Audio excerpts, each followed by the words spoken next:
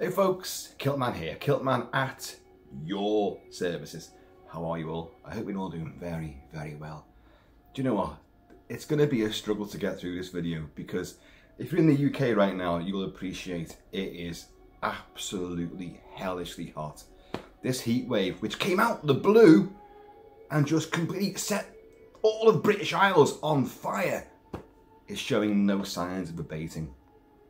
It's relentless. It's horrible. It's clammy. I had a fantastic ice bath this morning. When I say ice bath, I just ran the cold water and filled it with cold water. And then I came down to the freezer and I got the little, the ice cube blocks. Hardly an ice bath, I know, but I put all them in. So there's about 12 of them floating around. And then it got in. Whoa! It was lovely for about 5 minutes. And then you kind of get used to it. And then, yeah, this is energizing. Brilliant. Well, this will see me right for the rest of the day. And then you get out and you towel yourself down. And then suddenly the heat hits you again. And you need an entirely new bath. It doesn't make any difference. The heat, the humidity is that bad right now. There's no one enjoying this. Don't tell me you're not going, well, we didn't get a summertime, did we? Oh, no, we didn't get any summer. It was just rain, rain, rain, rain, rain. Well, you're fucking regretting that now, aren't you? Don't tell me you're enjoying this. It's horrible. Mrs. Kilt-Man went out before to go and get some rations in for the clan. And she texted me, well, she'd actually text me and say, like, it's raining, it's actually raining. So I ran to the windows, I was like, I can't see any rain. It looks kind of grimy out there, in fact. Oh God, these windows need cleaning, don't they? Mrs. Kilt-Man arrived back and she was ochre tinted. She went, I was wrong about the rain. I went, what happened to you? It was Sahara and dust, which we've had a few times in the last few days. But normally you just come out and the car's covered in it. But she was actually out in it at the time and it just come down and she was like, oh, it's rain. It wasn't, it was grit and sand and dust carried over on these demon spawned clouds from North Africa. Dear God. So the Rugby World Cup has started. Yes, I love the rugby, I love it. But I just sat and watched Italy versus Namibia and it was a drudgery, not the game itself, but just sitting there watching people exerting themselves. And you were going, sweat, pour, ooze, saturating everywhere. Oh, it's fucking wrong, I tell you, it's wrong. Anyway, let's cut all this baloney. We got something to unwrap. Here we go. Now, you guys have seen this before, because I've had this for over a week now. And Astradyne, your friend of mine, Astradyne, a traveller in time, sent this to me. And but a few other things arrived as well, and I've done those unboxings, and greatly where to. Now, I've been sitting on this one, waiting for the right moment, but anyway, we're going to do it today. Now, what it is, there's been no huge preamble this time, because basically he hasn't sent me any clues at all, so I can't work them out. I've got no idea what's in here, other than the fact I think it's three rolled posters, I think. I did think there was a beach towel in there as well. Now, I know that sounds a bit bizarre, but Astradyne has sent me beach towels in the past, but they've got filmic merch cult imagery on them. And I thought I felt like, oh, that's a beach towel, some kind of material in there, but that seems to, maybe in the heat, it's all shriveled up, so I can't feel that anymore. And I kind of said, is there a beach towel in there? And he got back to like, no, I think you're looking more at posters, really. So there you go, it's posters. Posters of what? I don't know. Now, I normally have my trusty ski and do to slice open boxes and packages. I don't think I'm going to need it with this somehow. I'm just going to rip my way in here. So, folks, I don't know what's coming up here, but I would expect things of interest and greatness and uber coolness.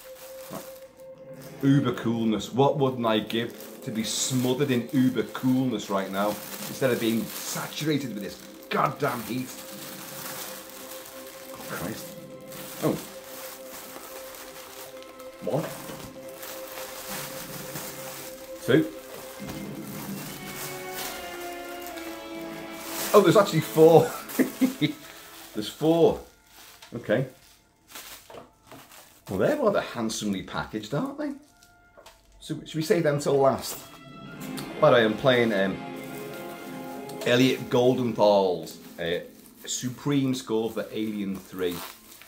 I don't know why, because Alien 3's dark, gloomy, and shivery. All the things I want to be right now. Oh, God.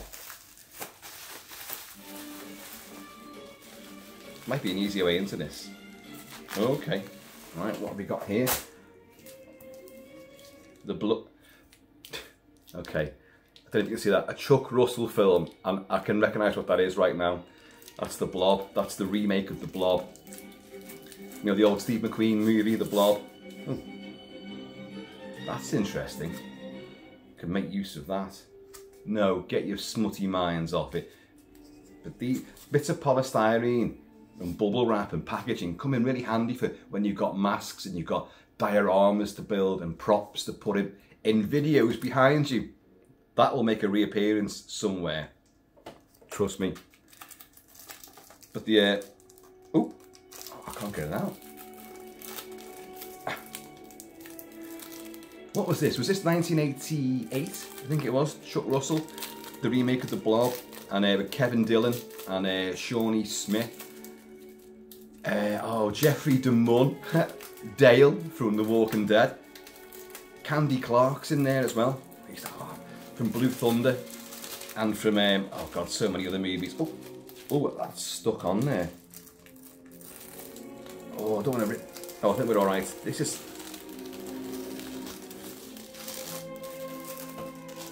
This is like vinyl. It is. It's a vinyl poster, and it is. It's the main poster. The ickiness. I think. Oh God. Oh, does it say? I think it was a fella called Tony Gardner did the effects for this, which were obviously much better than the blob effects from the old 1950s Steve McQueen movie. But it's, oh, I've got the music to this. You know, somewhere I've got the music to this. The blob, the blob, blob, blob. Michael Honig's score for The Blob. Yeah, let's play this. It's all electronics and synth, and yeah, Kevin Dillon is the bad boy in the town. He's always in juvenile hall and all that, but he rides his bike. He's got a big mad curly mullet. Nothing wrong with big mad curly mullets. And although he's the town bad boy, he has kind of got a heart of gold as well, and he will be one of the ones that saves the day when the blob, which we find out, although it seems to come from space, then how is it all these chemical-suited military types want to just, you know, we're going to quarantine the entire area. Anyone tries to escape, shoot them. You know, because it's actually one of their experiments. It's a biological weapon, the blob. And poor old Jeffrey DeMunn, who plays the sheriff. I'm just thinking, he was Dale in The Walking Dead, wasn't he? But Dale wasn't a sheriff, was he? Because he played a sheriff in The Hitcher. He played a sheriff in this. And I'm sure he's a sheriff in something else as well. He always seems to be wearing a sheriff's badge and like a Stetson, a 10-gallon hat. But he gets blobified, big bad time. He's got a hot for Candy Clark, who works in a local diner, and she manages to seal herself into a telephone kiosk, and the blob just smothers the entire thing, but it can't get in there. And she sees our fella, Jeffrey DeMunn, is in the blob, and his face just comes apart. The blob effects are brilliant. It is gory. And Kevin Dillon's great actually in this. I'll try and show this properly. Look, it's just like someone floating in the big blobby viscous mess. That's how I feel right now.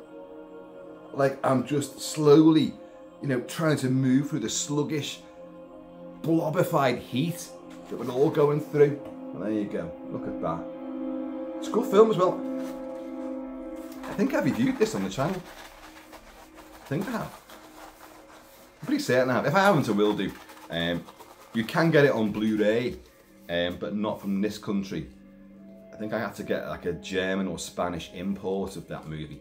But me and Mrs. Kilt-Man, when we first started going out together, went to see this. And Mrs. Kilt-Man does not like horror movies at all. Doesn't like science fiction. In fact, hates science fiction with a loathing vengeance. She's not too fussed on westerns either, for that matter. In fact, I can't think of any films that she does like. Kitchen sink dramas, that's what she likes. And real life stuff, real life dramas. And like most women these days, loves true crime dramas or recreations. What is it with women and true crime? And women loving bad boys and stuff like that? I don't know. I really cannot say. But David Honig's score, Michael Honig's score in fact, it's nice and eerie. And some great gloopy effects in it. And Shawnee Smith is actually pretty damn good for like, she's the pretty girl who will fall for the charms of the bad boy, obviously. And but she'll have to fight back herself and try to save some kids in the sewers. And Chuck Russell isn't afraid of having some of the kids getting killed by the blob as well. So it actually does break a few taboos. But yeah, we went to see it when it first came out. Weirdly enough, our first few movies together at the flicks were this, Halloween 4, and that could be it as well. Wouldn't that be weird? If like Astradyne's tracking my courtship with Mrs. Kilt-Man via cinema posters. Yeah, Halloween 4. Then we saw Cocktail, I think it was. Oh yeah, I should add to the kitchen sink dramas, she loves anything with Tom Cruise in it. So, there you go. Or Brad Pitt. Astradyne, cheers mate. So the blob, it's great. Great effects, a reasonably interesting score. I love all these synthetics and that, like, and it's gory. Effects are great, and Kevin Dillon. Who doesn't love the bad boy? You've got to turn to the bad boy to save your town. And he's forever on his bike. He's trying to make this jump across this chasm. And we first get introduced to him trying to do that, and he fails and almost kills himself. But of course, you know that's foreshadowing. He's going to have to make that leap at some point with Shawnee Smith on the back. And they're escaping from, I think they're escaping from the military, and he's got to do that jump across this collapsed bridge. And he does it, and he get away with it, like. As remakes go, The Blob is up there as one of the better ones. I think mainly because you go back to the original The Blob with Steve McQueen.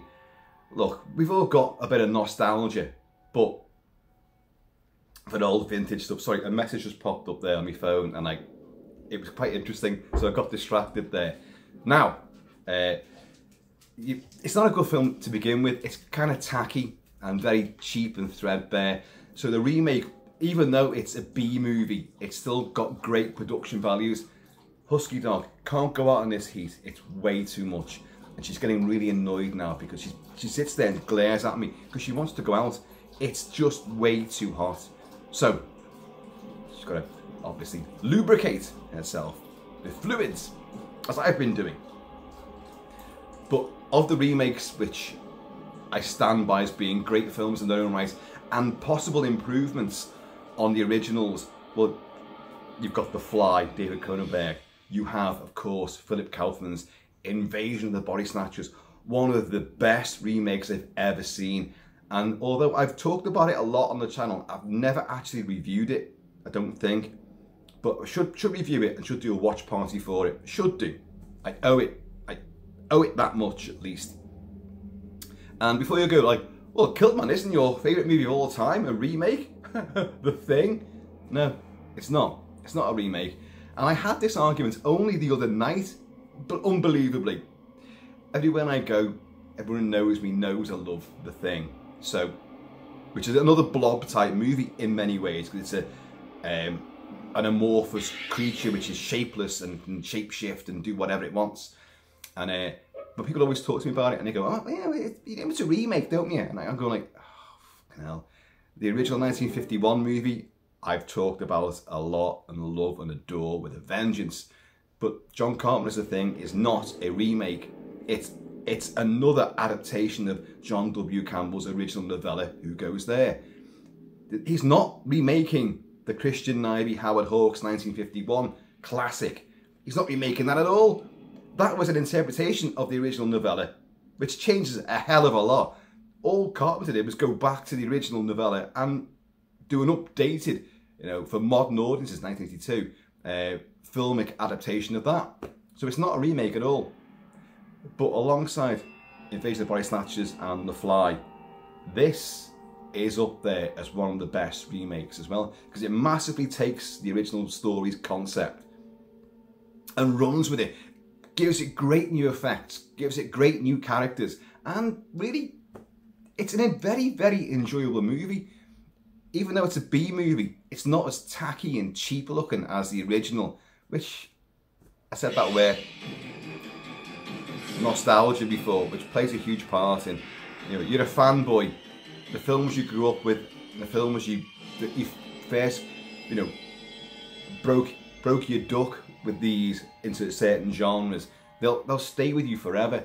But The Blob, for me, was never one of those. It was just a hokey bit of stupidity.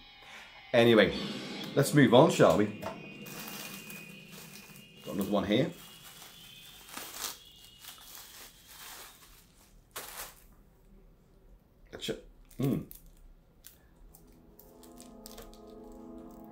Deadly Night, and it says a Charles E, and you can't see what the rest of the name is, but I think I know what that is. That's Silent Night, Deadly Night. One of our another one of these. Oh yes. So you could have like a really cheapskate lightsaber duel, couldn't you? I'm 54, Oh, this is another vinyl one. So, that I can't get out of it. Go down the same tricky road. Oh, we are. I've got a score for this somewhere. This is a 84, 85 slasher movie. Spawned a franchise. Gory, kind of notorious at the time. Oh yeah, oh no. I thought I got away with it that time. Oh, alright. Oh, that's okay. No major issues. Let's see if you can play the score for that. I have got that. Came in a fancy cardboard sleeve with a few little fold outs as well. If I remember rightly. Oh yeah, S for Silent Night. There you go.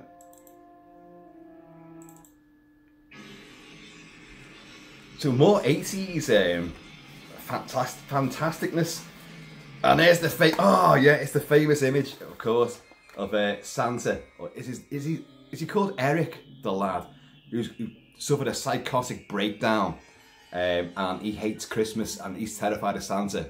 So he goes into like a mental institute, and when he gets released, he gets a job working in the shopping mall. Fancies the girl there, and but catches her making out with someone in like the I don't know, some back room somewhere. So there he goes ballistic and he kills them, and then goes on a murderous rampage dressed as Santa Claus. I mean, we've seen Santa Claus, The Dark Side of Christmas, so many times, but that poster became very, very infamous. The Santa Claus coming down the chimney, but with a double-headed axe. Fantastic. Silent Night, Deadly Night. Oh yeah, a Charles E. Sellier Jr. film. Oh, that's beautiful. I love these vinyl. They are great. Look at that. And he uses axes, he uses knives, he uses everything, and the heads are coming off, and it is quite a nasty film.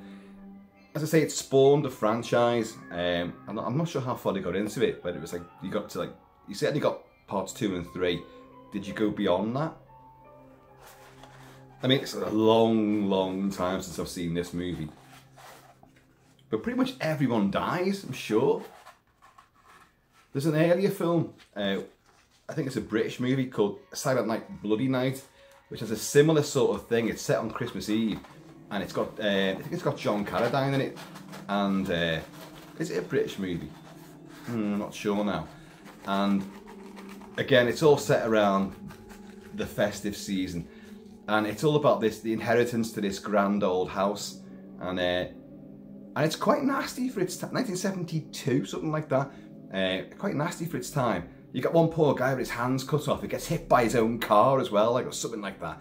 And lots of killings. People get bludgeoned with heavy objects, so their skulls are cracked open.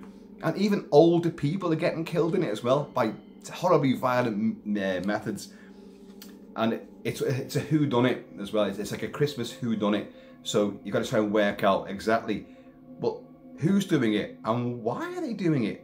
And it's the person you least expect. Or if you're an aficionado of films like that, it's the person you go straight away, yeah, wheelchair be damned. Oh yes, you've got no arms or legs. Don't believe that for a second. You know, it's one of those kind of movies. But that is a great throwback to 80s stalk and slash. The best era for stalk and slash. Oh, cheers. Astradyne, mate, that's brilliant. Are they all basically, let's see. Where did I put them? Hey? Where did I put the... Oh. They're right here. They're getting submerged in all the packaging. So, listen to this. Who did a score for this? Perry Botkin. And my computer system has put it under contemporary jazz. It's a horror score from the 80s with a lot of stingers and zingers and a lot of synth and electronica. Cheers, y'all.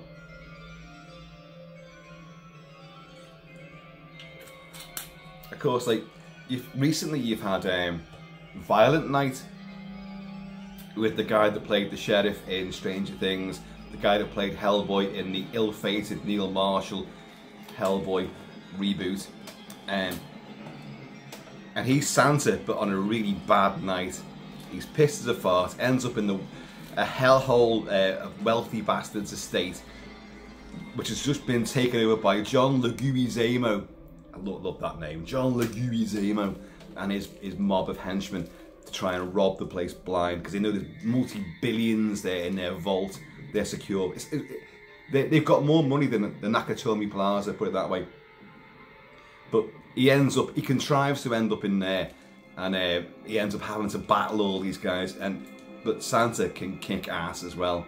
So yeah, there's a long history of violent Santa stories. Of course, one of the best is Amicus Tales from the Crypt with Joan Collins, who gets harassed and haunted and terrorised by an escaped psychopath dressed in a Santa Claus suit, who's escaped from the local asylum. There's always a local asylum, isn't there? Why would you fucking move there? You know, oh hang on, we've done some of the searches here. Oh, is everything okay? No subsidence. There's no sort of county lines, drug running going on. No. It's just an asylum for the psychotic, deranged criminal murderers. You what? Come again? Yeah, it's just down the road. It's nowhere near. It's only 50 yards down the road from your front gate. Fuck that. And she gets terrorised by this Santa, and oh, this feels like vinyl as well. Oh yes. And but she battles him off and locks all the doors and the windows, and then she finally thinks she's okay, and the little kid is on the landing. Mummy, look who's here, it's Santa. And he's got this horrible face, you know, as if a kid will let that in, but dressed in the red and white and with the big beard and all that, like, and a big sack of goodies, in his case severed limbs and all that, like, and like, she's like, because that's the twist in the tale. This is a vinyl one as well. You know that? Oh, you know what that means? I've got another one of these things as well.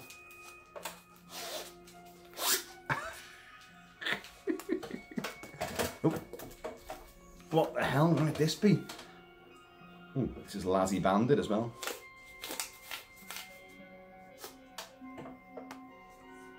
That dog over there is not happy.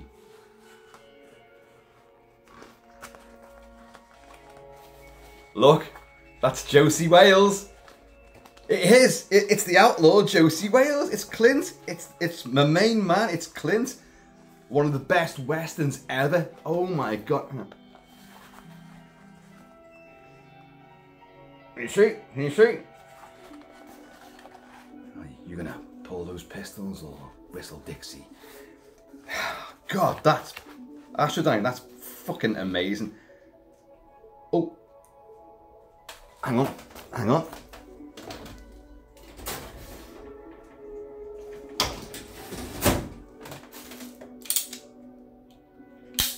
Yep, indeed. And in fact, I've got more.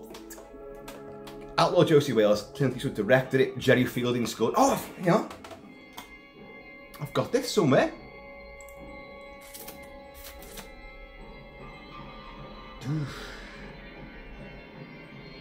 I've got to think on me feet here, haven't I?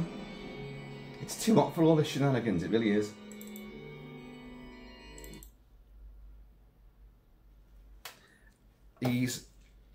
During the American Civil War, Josie Wales fights for the Confederate. Well, he does join the Confederacy to fight against the Redlegs and the Unionists, because his wife and son get killed by Captain Terrell, played by, oh, does it say on this? Oh, it doesn't have a cast list. Bill McKinney, I think, plays Captain Terrell and his Redlegs, and they burn his farmhouse down, his ranch, and kill, rape and murder his wife and kill his son. So he's distraught. He joins John Vernon's guerrilla Confederate force and wages relentless war against them. This is just the beginning of the film, and then the war ends, and they make a pact. You know, well, the war's over. They get John Vernon in there, the great John Vernon, as Fletcher. I think he's Captain Fletcher or Major Fletcher, and so he says, "You've all got to come in and surrender." But Josie Clint is like, "I ain't surrendered. No way. They killed my wife. They killed my son. I see a red leg or a blue jacket. I kill the bastard. That's my policy."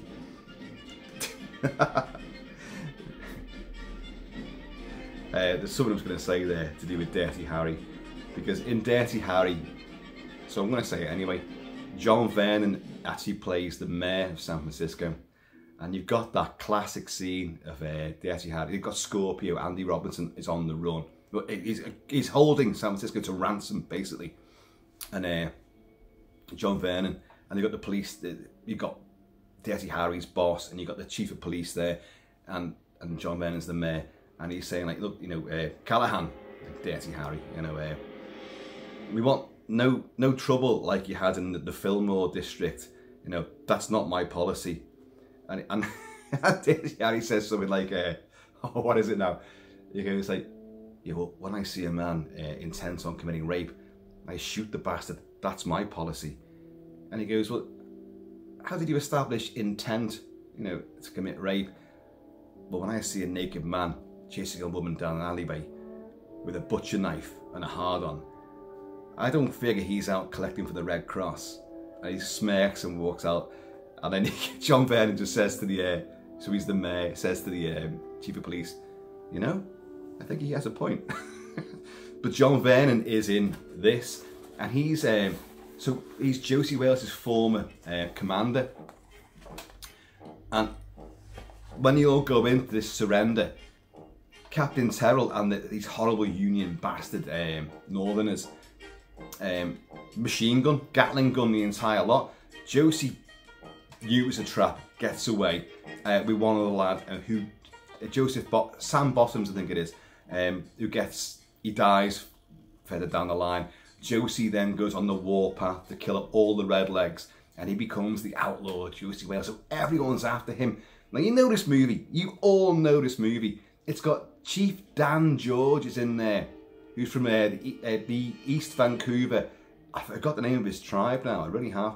But he became an activist and a very learned person, a First Nationer, but he's in lots of movies, always playing, you know, often comically. He's in Little Big Man with Dustin Hoffman, but in this he plays Lone Watty, and you've got, because everyone's after Josie Wales again, and I'm laughing because he's so fucking funny. He sneaks up on where he thinks Josie Wales is, and he's got a rifle. He's got an old musket, I think it is, like, and suddenly you get, he's there. This is Chief Dan George about to cock this rifle, and he goes, you know, the white man has been sneaking up on my people for years. You know, like, oh, but weren't you sneaking up on me? Well, you know, there's a price on your head and all that, like. And he'll become like one of his confidants. Josie Wales says at one point, like, you know, because he just wants people hanging on. Everyone, he literally says, you know, to Chief Dan George, Lone Watty, he says, like, you know, I get close to someone, they're not around for long, meaning his family and any friends, all the people he fought with. And Chief Dan George, or Lone Watty, says to him, like, I've noticed that people you don't get along with don't last very long either. It's genius. And he's Josie Wales spits, you know, spits his backy out all the time. He spits on corpses' heads. He spits on that poor dog, the poor dog that joins in. He spits on the dog all the time, but he spits everywhere. And it's humiliation for the person being spat upon. It's an act of defiance, an act of arrogance. It's great. But what a wonderful movie. One of the best Jerry Fielding scores, and one of Clint's best directed movies as well. And the body count's stratospheric. He kills a hell of a lot of people, and he forms this huge sort of ragtag procession of people that just bond to him. He doesn't want any of them. He doesn't want Chief Dan George there. He doesn't want anybody there. But Sandra Locke, of course, who he married, Clint married for a while, and in every film that he's got her in, The Gauntlet, Sudden Impact, this, she gets raped. It's almost as bad as Dario Argento putting his daughter Asia Argento into all his movies, who gets raped or gets threatened and ends up being buck naked. You know, that's actually far worse, because Dario's her dad. But Clint put his wife in these movies and she gets used and abused, but he'll save her. He saves many people. And the clever thing about it is, because it becomes an ensemble act as well. So he's relentlessly hunted by other people, and his quest to take down Captain Terrell and all of the remaining Redlegs will come to a huge big conclusion. And but he'll stand alone against these, or so they think. I mean, like, there's a whole platoon of these bastards, and Captain Terrell is there, like, with his saber and all that, like, and like, you've got no chance. You can't take all of us. Who says I'm alone?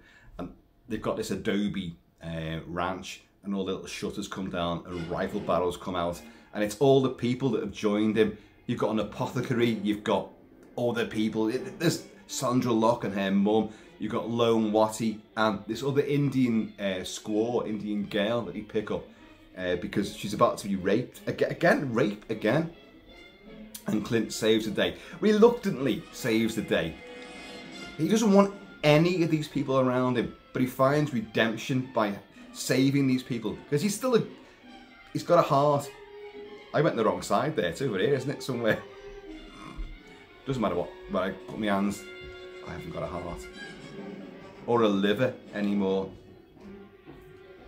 And just to make sure there's no last vestiges of liver left, just wash them out.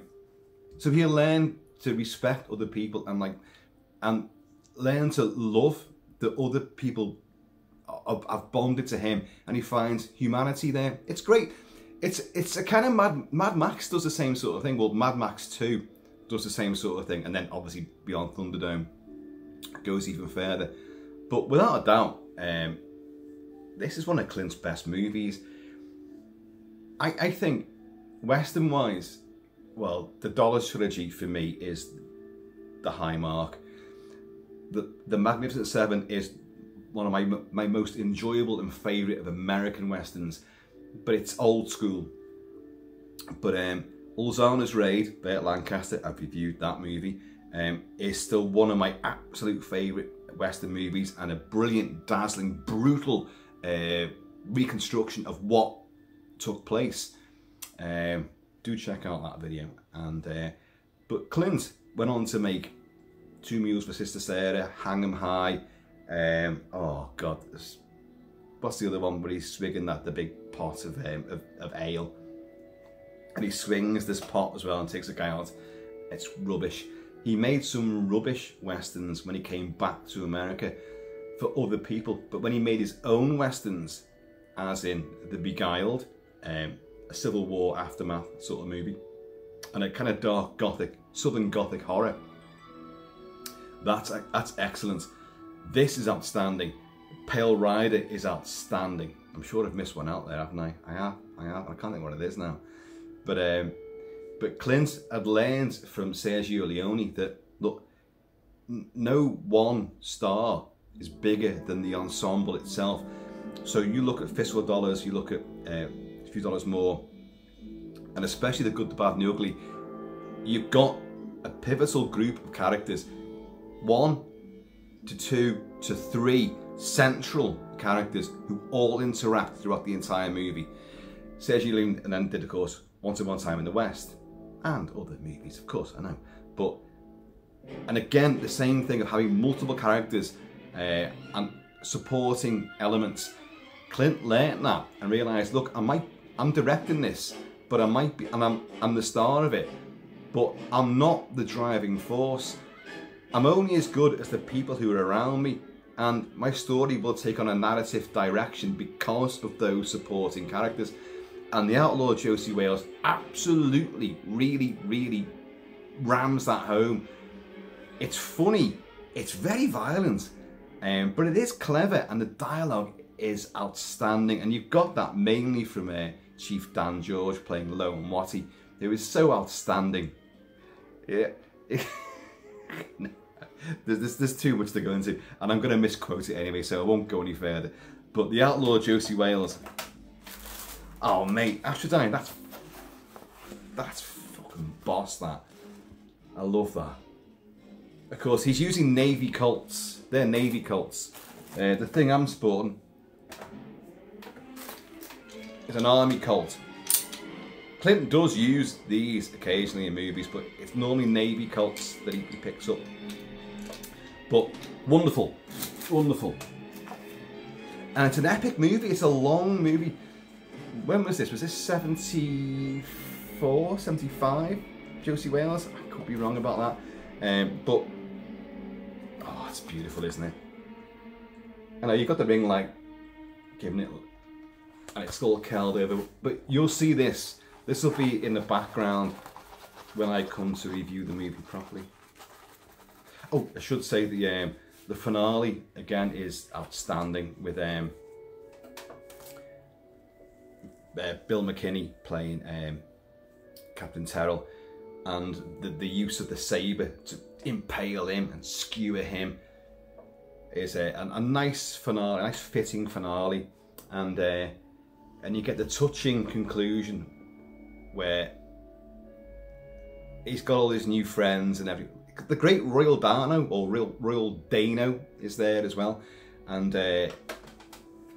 all these very famous faces from not only westerns but from other Clint Eastwood movies.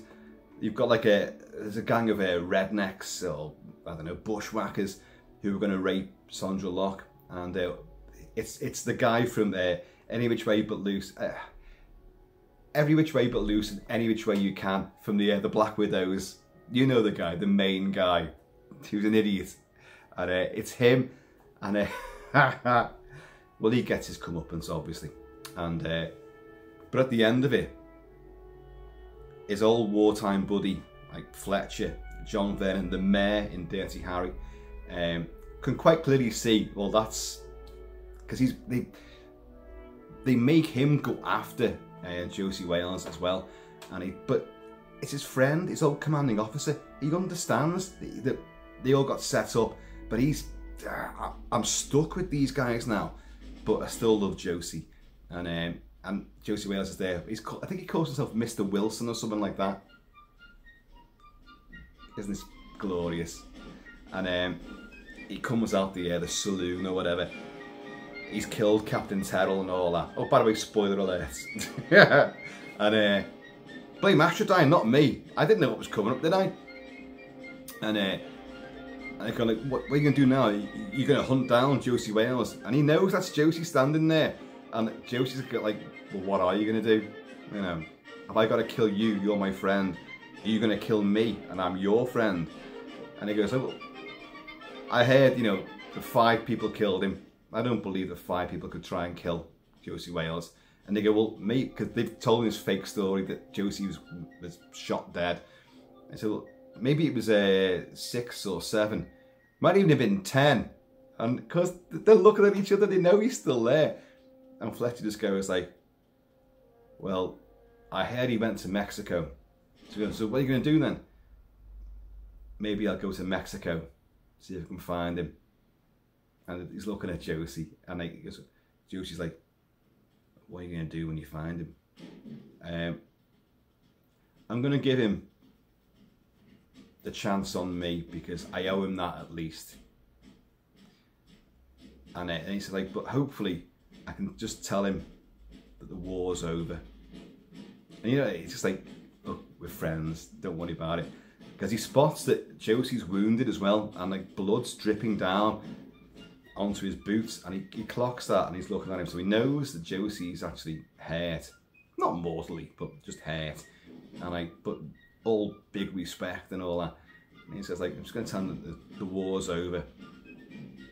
And like Josie just says, like, you know, I think a bit of a, hang on, what is it now? We all died a little bit in that damn war. There you go. And the two, that sort of like, no one else seems to notice this, but we, the audience, really get that payoff. Josie, you're okay. I'm not coming after you. You're my friend. Big respect to you. And Josie's kind of like, okay, gets on his horse, off he goes. So I think I said before, like, of his movies, Josie Wales, The Beguiled, High Plains Drifter, shit, did I forget to mention that one? I did, didn't I? And Pale Rider are, you know, awesome. A lot of people rave about Unforgiven, including me.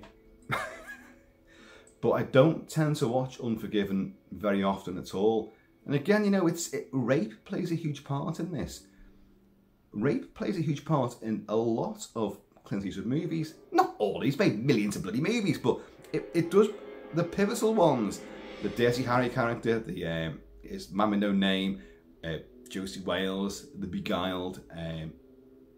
So many movies have this element, and Clint's clearly got, like, you know, look, I hate this.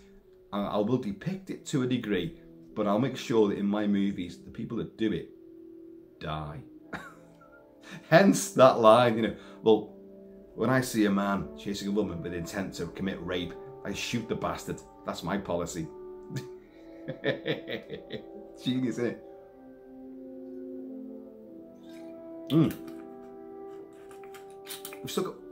We've got one more.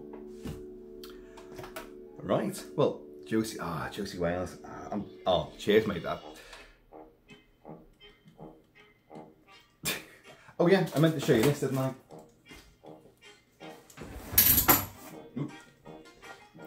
This, folks, does not show my political leanings at all, but I have this battered old Confederate flag, which I've had for most of my life, as it turns out, and it's covered in cobwebs and stuff. But it's just a piece of flimsy old shit, to be honest. Nice prop in the background, but nowadays you can't really use it anyway. You can't walk down the street brandishing this, and they are not my opinions at all. But I love the history of the American Civil War and the combatants and the battles that took place. and I'm the North. I was definitely the US Army. And of course, the US cavalry subsequently. Right, let's see what we've got now. And it's another, this has got to be another vinyl one, hasn't it? Got to be. So let's get this out. Look, I'm loving these vinyls because, like the canvases that Steve W7 Smith sends all the time, you see all around me here, they're indestructible and they're super light. So these things can go anywhere. We're Lazzy banded again. Okay, I'm going to show you guys. This will be upside down though, Milo. Oh, I forgot about that, didn't I? Forgot about that.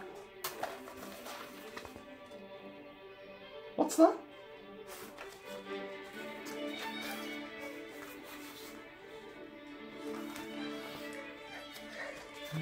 Lieutenant Frank Drebin, Leslie Nielsen. It's the police. It's no, the Naked Gun. It's the Naked Gun. Well, I didn't expect that. I'll be honest.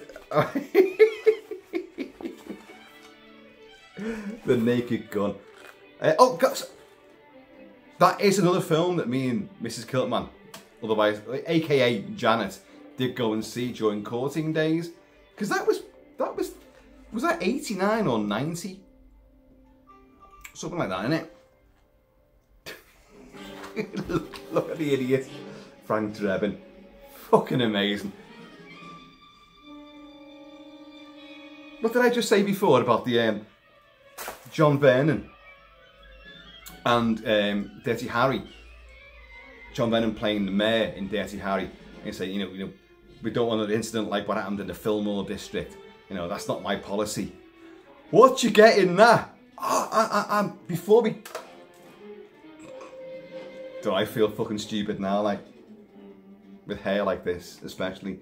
I've got the soundtrack to this as well.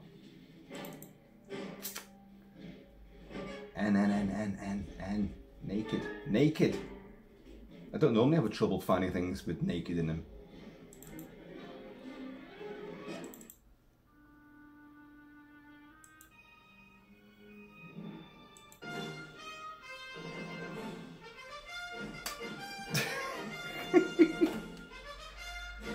The Naked Gun. Oh, sorry, what was I saying? Here's the main theme now. In a second.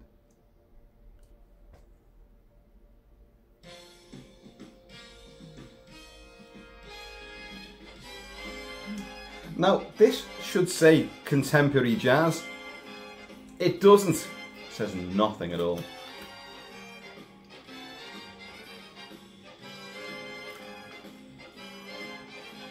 Nice beaver.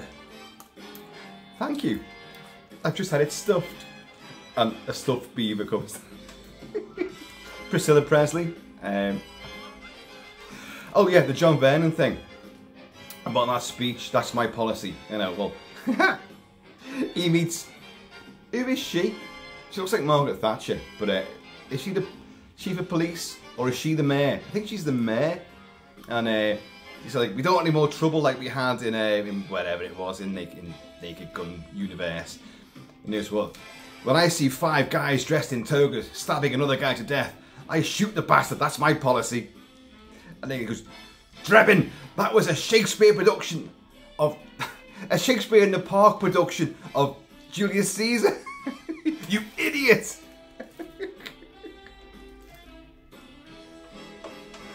Oh, sweet Jesus. Oh, God. O.J. Simpson. Yeah, O.J. Simpson. I know. He stumbles upon all the gang are on the boat there, and he comes in like that, and like manages to. They've all got guns on him, and he puts his foot in a man trap, puts his foot on the grill, smacks his face onto something, you know, and ends up falling overboard and drowning. And they've got the chalk outline of the body floating on the water, but he hasn't died. They made spot part 2, part 3. Well, Naked Gun 2, then Naked Gun 3.5, I think, or whatever they called it. Oh, that's fucking awesome, isn't it? But O.J. Simpson will come back throughout all these and be injured all over again, despite all the goodwill that they've all got towards him. Like, especially in Naked Gun at the end. I must kill the Queen. I must kill the Queen. It's Ricardo Montalban. The Great. It's Khan. You know, it's Fantasy Island. It's Khan. And Conquest of the Planet of the Apes as well. Who's got this plan to assassinate the Queen. Yes, the Queen of England, Britain, the UK, the ever-dwindling Commonwealth. And now no longer exists. Because now we have a king, King Charlie. But it's at the baseball pitch in it and all that, like, and even at the end, you've got Nordberg is O.J. Simpson, he's in a fucking wheelchair, and then at the top, and they go like, they pat him on the back, and the chair goes down all the fucking steps, and then gets springboard, a dummy gets springboarded over. That's it. I know, oh shit. I haven't seen Naked Gun for a long time either, but my god. I've just remembered another one as well. But he goes into his apartment. I think the music's coming up actually. He goes into his apartment, Frank Drebin that is, and someone's already in there. So it's like tense. He gets his little snubby gun out, like, and like he starts to stuntman starts doing cartwheels and somersaults, and ends up behind the settee like that with the gun popped up. It's just fucking stupid. Nothing to see here. Nothing to see here. You've had a truck driving into a firework factory. So there's explosions and sparks everywhere. Every vehicle's on fire. It's just great. George Kennedy as his partner. George Kennedy is fucking amazing. And who knew that George Kennedy could do comedy like that? A big, tough, rough sort of guy in so many movies. Cool Hand Luke and many, many others.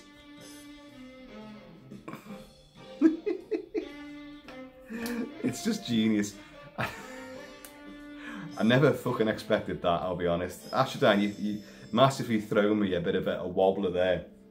I thought, okay, poster-wise, we're going to have, there'll be something Outpost 31, something Thing related.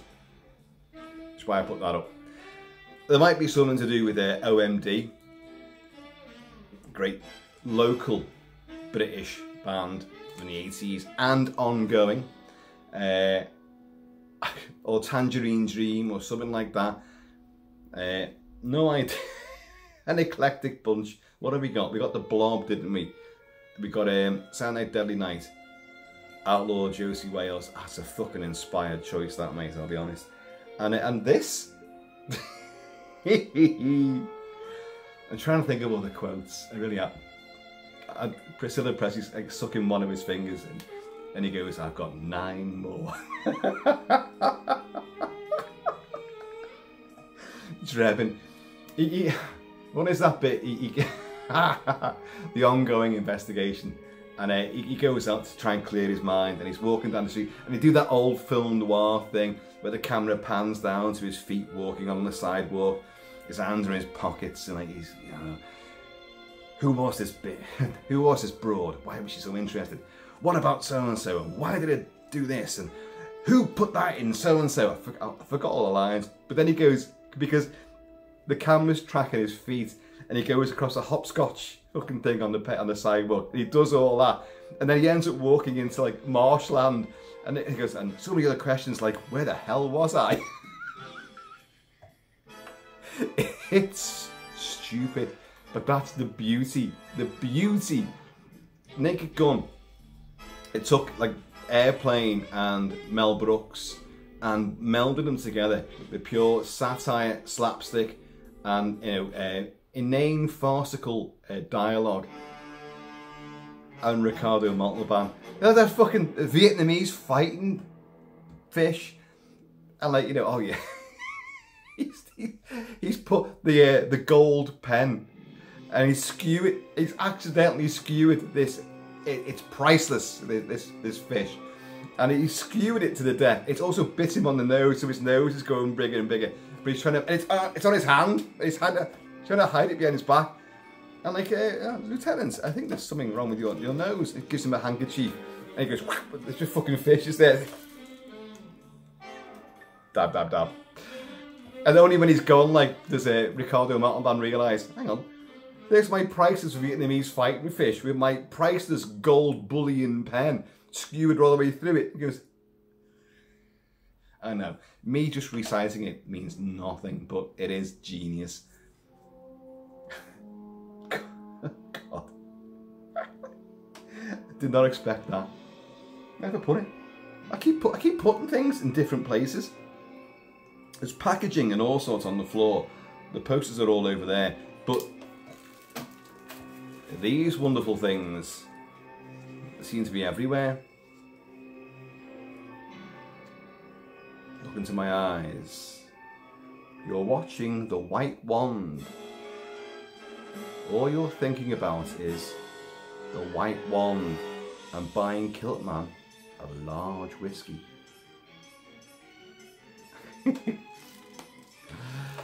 Oh dear, Astradyne, mate. That's a nice little surprising and eclectic bunch of posters and movies to talk about.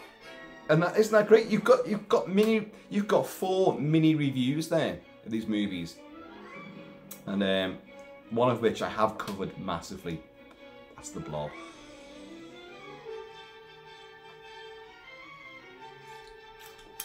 But I think Josie Wales has to be covered properly.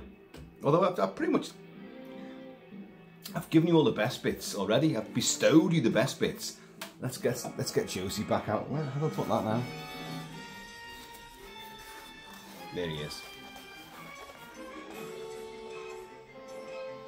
Really outstanding. And again, redemption of humanity. That said, he does ride off into the distance at the end. He does do that. And he's helped set up all these other people with an establishment and with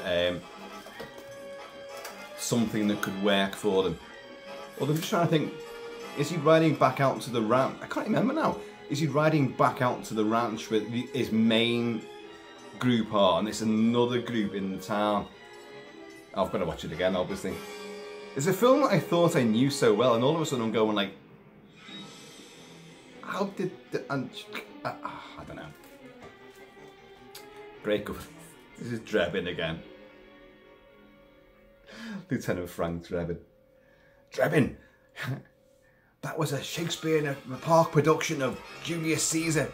But when I see 5 guys in togas stabbing another guy to death, I shoot the bastards. That's my policy. It's just fucking excellent.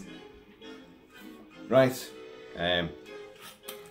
From me, from Kentucky, from the Xenomorph, from Bane himself, from the crew of Outpost 31, and from lovely Jessica Harper, Susie Banyan, who I've said many times now, one of the reasons why I went for what would become Mrs. Kilt-Man was because she looked just like Jessica Harper as she appears in Suspiria.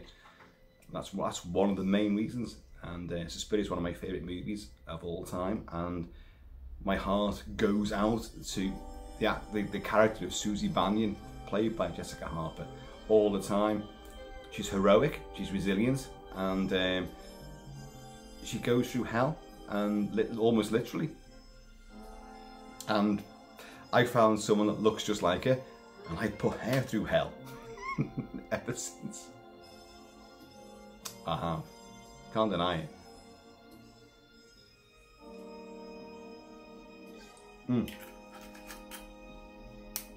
So anyway, folks, wherever you are, I hope you're comfortable, you're at ease, you're happy, you've got no strife, or if you have got strife, you can get around it, you can overcome it. And I hope if you're in the UK right now suffering with this unbelievable heat, top tip for you folks, you know, hot water bottles, yeah, they're big fucking floppy wobbly things, like you fill them with hot water, they heat up, they retain the heat, so it keeps you warm in the winter. Did you know you can put cold water in those bastards too, and it'll stay cold? And you put that in your bed on these nights.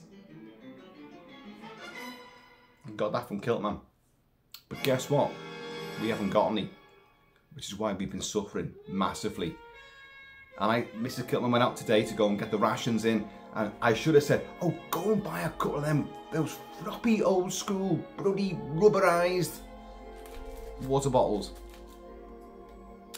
Anyway, try and keep cool, folks. Apparently in the UK we've got another night of this, and then I think things turn thundery, massively thundery tomorrow. But you've heard this before, and it hasn't transpired. We've had little mini thunderstorms and like a little tiny flash of lightning, almost afraid to do the most sort of, you know, embarrassed, you know, bolts of bloody lightning. Was that too much? I didn't want to upset anybody, and even the thunder's gone like, oh, sorry, I didn't mean to disturb anyone. Okay, I'll roll it back into the clouds. That's what we had over summertime when the heat was getting more and more oppressive. Oh, don't worry, there'll be a thunderstorm to clear it. Ah, fuck off. It never happened. And then you got August, which was just rain. Rainy rain. There's still heat.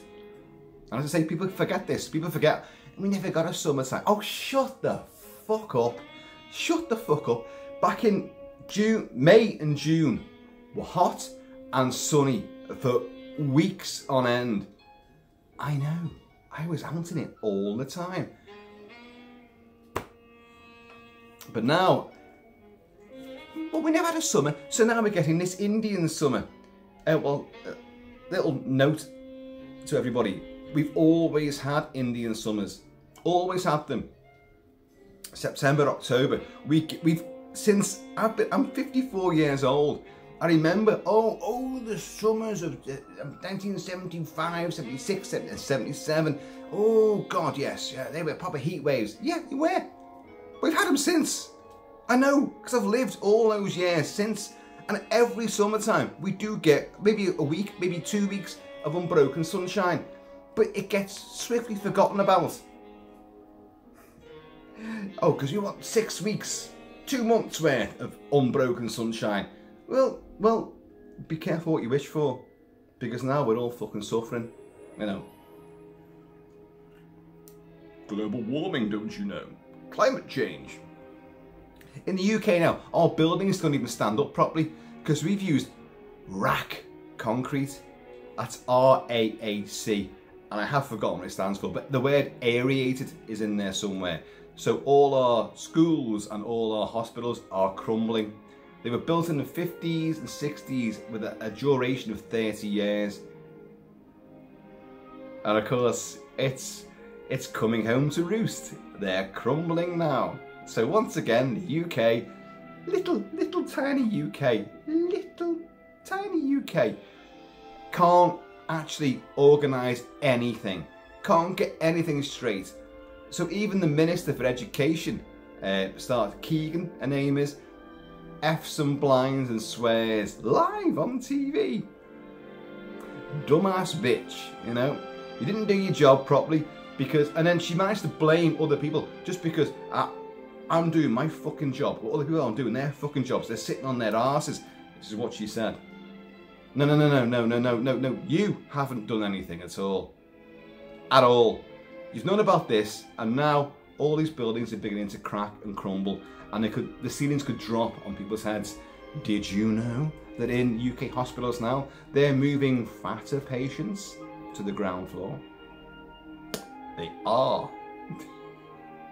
Because they could crumble, fall through the floor, and drop on someone else down below. What a fucking joke. We're tiny and we still can't get our act together. Our travel, our social infrastructure, policing, action. Oh, have I got a story about policing for you? Not right now. Not right now. No, not right now.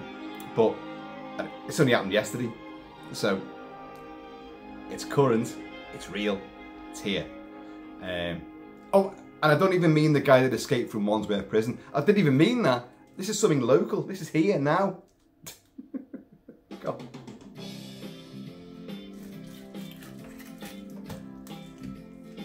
This might cause problems. Just thought, Herman's Hermits and that suddenly might get this video blocked after all I've done. But yeah, so there's much more to come. There's possibly a video on inept Law and Order. I'm laughing, but I was involved in this, so I know what I know what I'm going to tell you, but not right now. You've got a country which is on its fucking knees because of the heat. Its travel infrastructure is wasted. There's strikes from every industry going. Education's on its knees. The NHS is fucked beyond belief. There's conspiracies about nurse Lucy Letby and all of that sort of stuff going on. No one trusts anybody, and we're that big. You've got America and all the stuff that happens there. Well, if you think about it, America can have all that because it's so many little. Every state's its own little country, its own little laws. They have all different laws. You guys out there know this, and you know, and oh, your political system is bollocks, says the guy living in the UK, which established political systems, and it doesn't work. It doesn't work at all. It's bullshit. You know, you got these learned people who are gonna make the rules and the laws for the rest of the population, and then you go into like this room with all these chairs, these seated, you know, pews, and then hell abuse without using foul language, and they can't clap or cheer. It's got to be fuck off. These regimented rules and these old dickheads who are just complete and utter imbecilic fools who just, it's pantomime. It's a political pantomime. Well, it shouldn't be like that. It shouldn't. I'm sorry. You know, there's people's lives and livelihoods at stake with all of these people and their decisions that they make, and they come a cropper every time they open their mouths or sign their name on some new law or regulation. I work with these bastards. That's why I left. I couldn't work with them anymore. They're all a shower of complete and utter wankers. All of them. All of them. So, we've moved from posters and great movies to the plight of British society. Having said that, there are some benefits.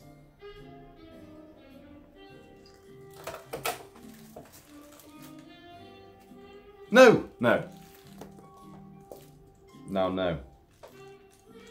Anyway, folks, I have been Shall Be Kilt-Man. Please, in the meantime, and it's ever having to find space to put posters up in between time, please keep it Kiltic, keep it Celtic, and I am going to see you all.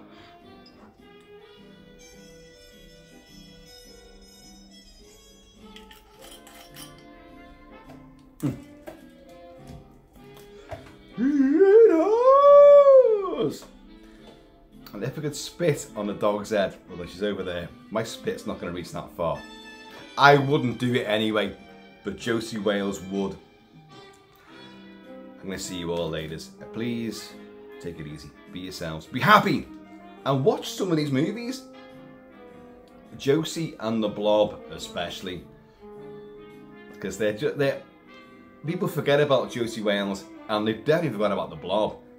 I'm fairly certain. No one ever talks about the Blob, but it's a much better film than people give it credit for. And anyway, Namaste, and I'm out of here.